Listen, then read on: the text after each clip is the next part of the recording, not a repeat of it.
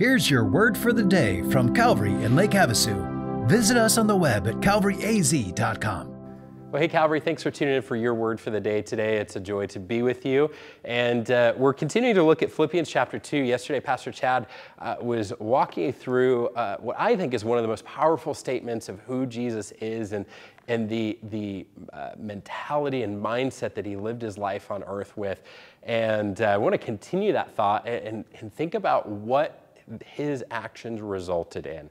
Because yesterday I talked through the things that he did and how he lived his life with the humility and service and selflessness. And as we look at the second half of this statement from Paul, it shows us what that results in and what that means for us.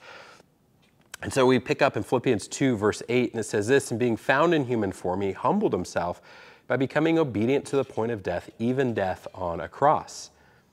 Now verse 9 says, "Therefore God has highly exalted him and bestowed on him the name that is above every name, so at the name of Jesus, every knee should bow in heaven and on earth and under the earth, and every tongue confess that Jesus Christ is Lord, to the glory of God the Father."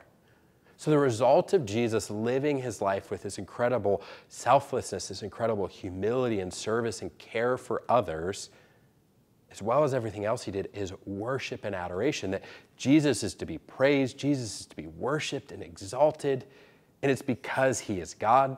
It's because he was perfect and sinless. It's because he was humble and laid himself down. It's because his whole life points to this. It's because of what he has done for us.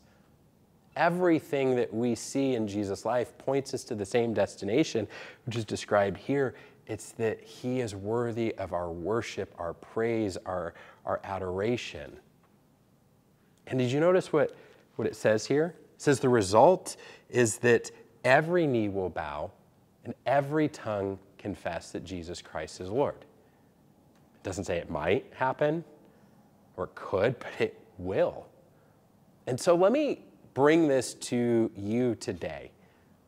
If Scripture here, which is true and accurate, says that at some point in time, every knee will bow to Jesus as Lord. It says in heaven and on earth and under the earth. So not just the people that are in heaven praising him, but also the people that are in eternal condemnation in hell are realizing that Jesus Christ was in fact Lord. They're bowing a knee and confessing that that was the case, but now their chance is gone to make a decision to follow him and surrender their life to him. So where are you at with that today? Have you made the decision right here, right now, while you're breathing oxygen to confess with your mouth that Jesus is Lord? Have you used the body that God has given you right now to bend a knee and say, Jesus, you are my Savior. I am committing my life to following and surrendering to you. Because at the end of everything, that will be the case for every person as they understand the ultimate truth that Jesus is Lord. And they will either get the chance to bend that knee willingly or unwillingly. They will either get to say that as a matter of praise and exaltation in heaven or utter it as a phrase of regret and condemnation in hell. But today you have that choice. If you're watching this video, you have the opportunity to confess Jesus as your Lord and Savior, to admit that you're a sinner in need of salvation and help, to admit that Jesus is the Son of God and Savior of the world. He came and lived a perfect and sinless life as we got to reflect on yesterday in our episode. And you get to make a decision to follow him for the rest of your life and surrender to him as Lord.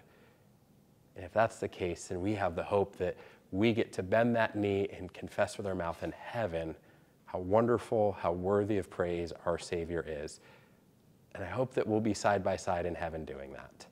So today, will you confess Jesus as Lord? Will you bend your knee to him now so that we can do it together in heaven for all eternity?